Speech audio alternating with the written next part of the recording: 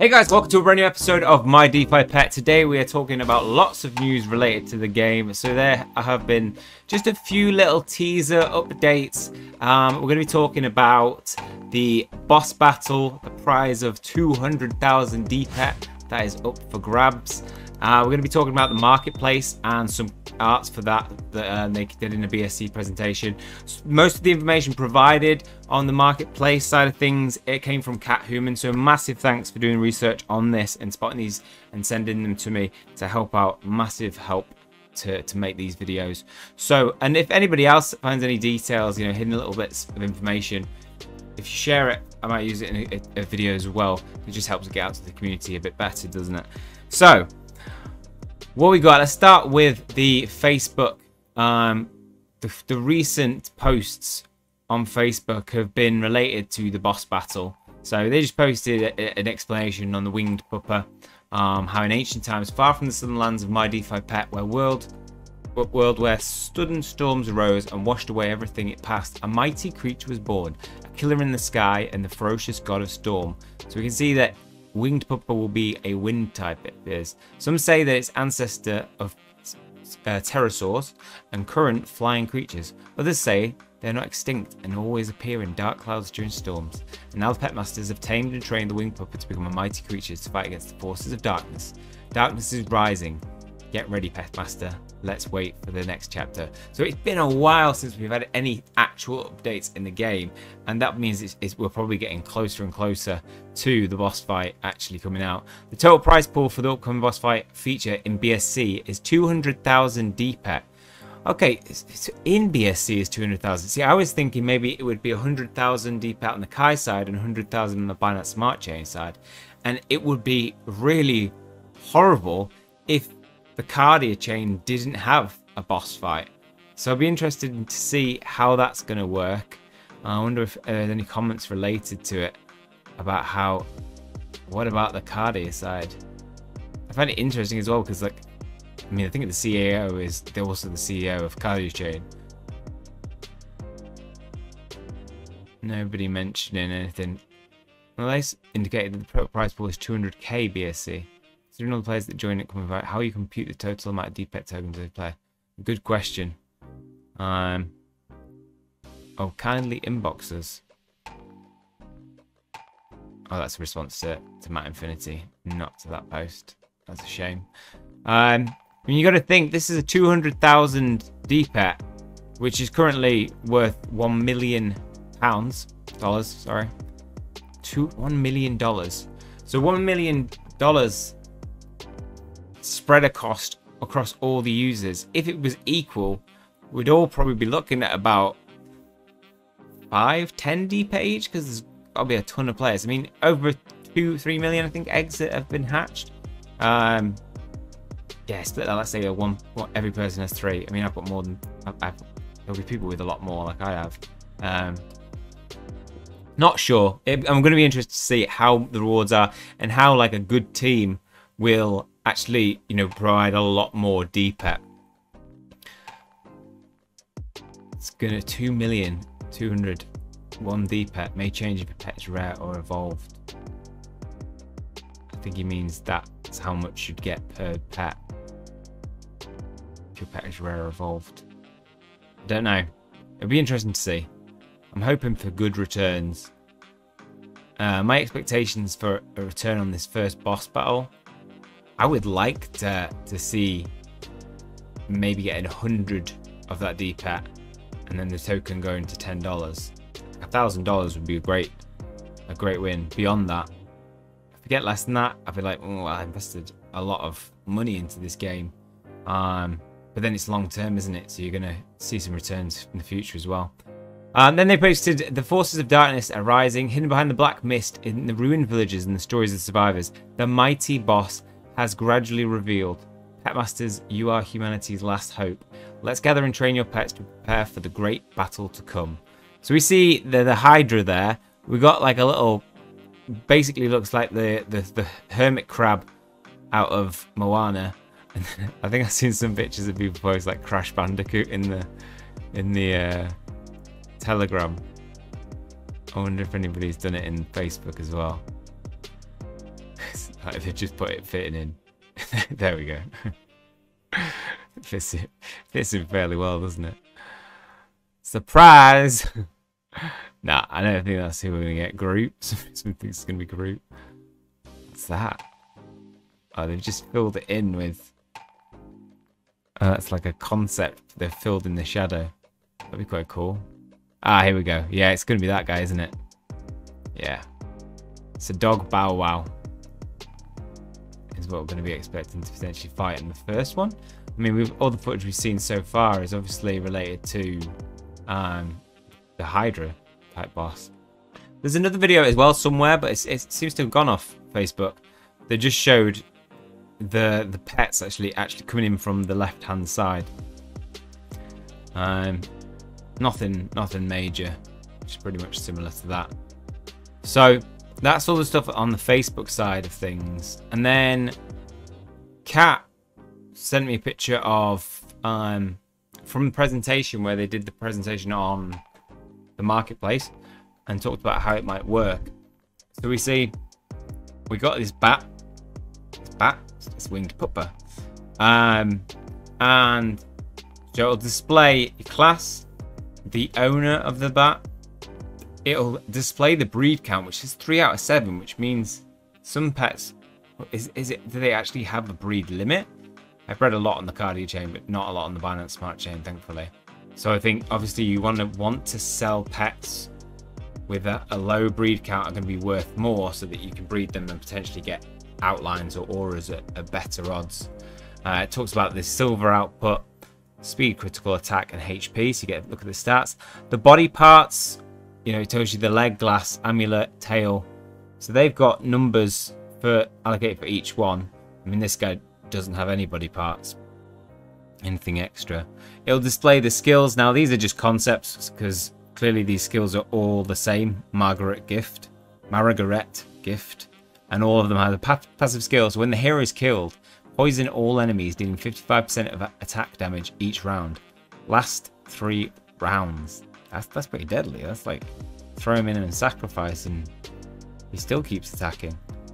I'm really excited for skills, how they're actually going to balance play to make it so that, you know, you've got a fair amount of balance between the pets and abilities, and I want to see some variety in what they do.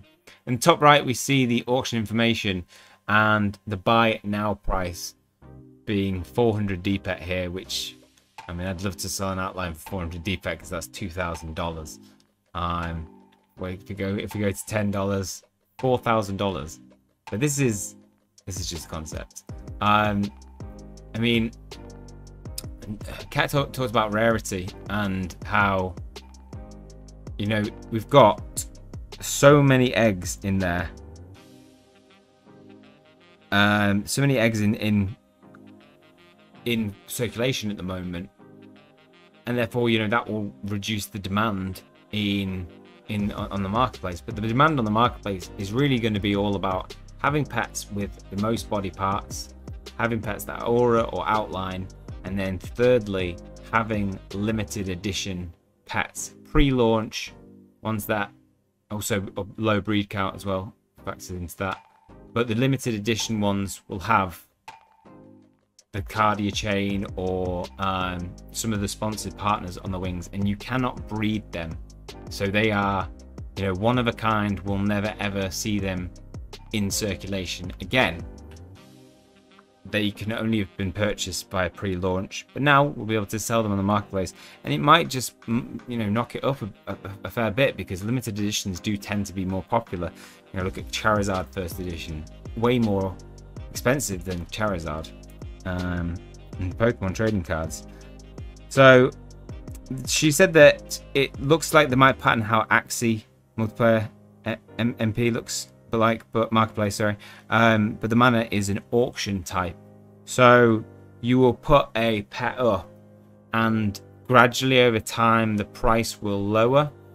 So you can wait for it to come down to a low point, but you're gonna need everybody to do that. So eventually there'll become a point where everybody's like, this is a good deal, I need to buy it before somebody else gets it, and then they'll purchase it, which is quite a good way of adding value to to finding the value, sorry, of some of the pets in the game, because people will be really determined by the users who think this pet's going to be helpful, I'm going to pay this much.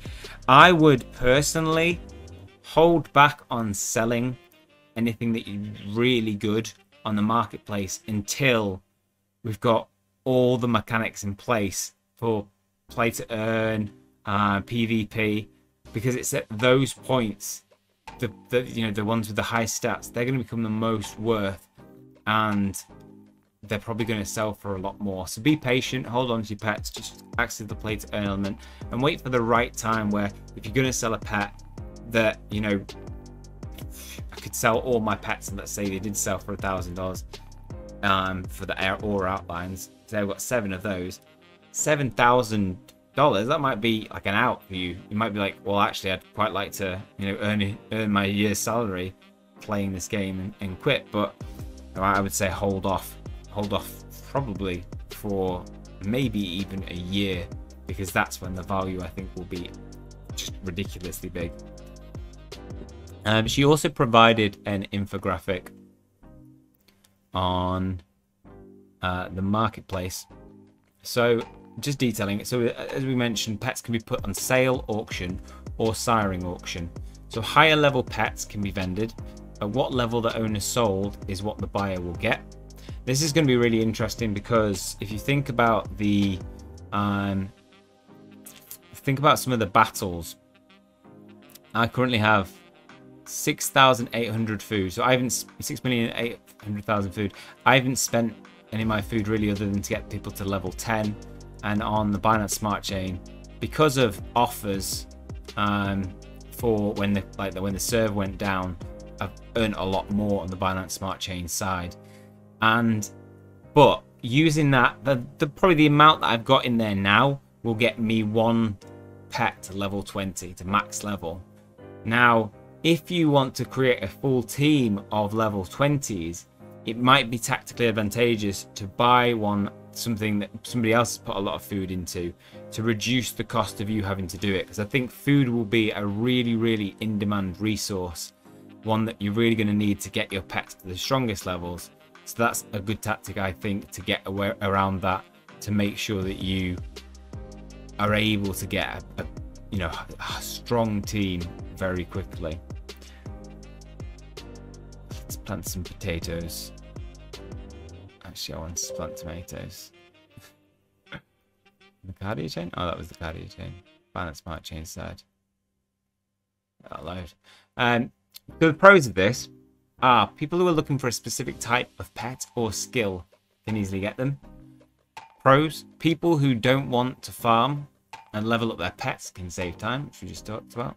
The cons, the price of each pet will definitely be higher than 3D pet a price. Each bid equals a gas fee. Any D-pet will be refunded if the bid is unsuccessful. I mean, that's pretty typical for any game on the Binance Smart Chain, or any other chain for that matter. Pros, yeah, I do think the price of D-pet will be significantly higher than 3D pet for pets that have full gear, and ridiculously higher for aura and outline pets, being that aura pets drop at around 1%, outline about 2 to 3% personally of what I've experienced out of 700 pets. Now this puts into question whether it's worth buying the egg for 3D pet. RNG based hatching of eggs system, so you have a chance to get rare pets or accessories as random. The pros is that you'll get Gen 0 pets from eggs, will always be the source of skills that can be inherited from breeding, and it might be cheaper compared to the marketplace.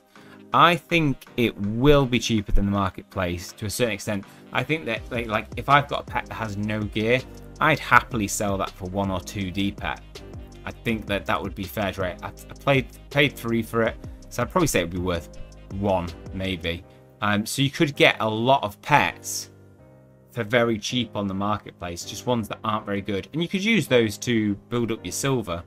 The con is though that it's random. With RNG based from the eggs, you've got a really, really low chance now of getting a full gear pet let alone a full gear pet with aura or outline. And you know, you can't add any of these traits. Once they're on, they're done. Those are the stats, the max that they'll get. So you really want to get a pet that has full gear and an aura outline, because that will be way stronger than one without and with a little bit of gear. And even if you get an aura with a little bit of gear, it will mean that breeding will be hard, because you might not end up with a full pet. Again, full traits. But if you're breeding a pet with full traits aura outline with a pet with full traits aura outline together, much better. So if we take a look at an example of that, I mean, on the Cardia side, I've done a lot of breeding, so you'll see some of my pets. Like if we take my auras, and the Cardia chains are really ones that were bought, most of them after. So we see this guy is a full type, generation 0, chances of mutating offspring. Remember, the breed count is a lot higher, a lot more time the more times it's bred. So we've got this 1 and 1. The highest breed will determine the time. So if you just breed a 2 and a 1, it'll take the time of 2. So you know, we've got 2 hours there, and if we go get a, it won't average out. It's kind of annoying. Got a lot of ones here. So if you take this 2, not you 2, this 2, it'll go to 5 minutes. What was the first one? Was that 1 minute? Oh, it's 2 minutes. Yeah, it goes to 5 minutes. So it takes the priority of the higher pet. You can see some of these full gear. I've tried breeding together, and most of them are now in my hotel. Come out all right. I've got some good stuff. Some with full gear. It's like this spiker bred. So he was bred, I believe, between 2 pets with full gear. He was fortunate enough to get wings. Glasses, pendant. Oh no, he doesn't have horns, does he? Yeah. So still pretty low chances. See there, I've still got some winged pets. And on the Binance Smart Chain side, I think I've bred 2 pets. Both of them failed to work. So, like, this is what you're after. I mean, this guy is the beast of all beasts. He's got the best looking wings. Cool horn, glasses, pendant, 3-toed feet.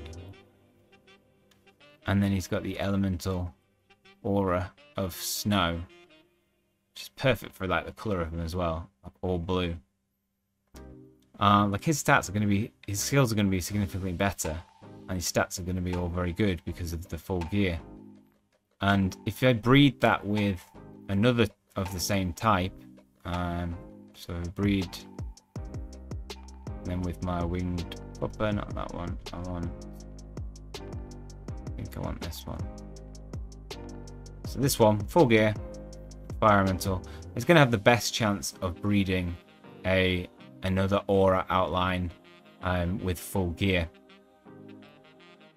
Get the little tail there as well. So yeah, these guys are going to be way more than 3D bet, I think, on the market. Okay, well that's all for this one. Hope you guys have enjoyed it. Hopefully you had a little sneak peek into things that are coming in the future. I'd like to think it wouldn't be too long. You know, by the end of August, I think we will definitely see a change coming, something new. It is scheduled.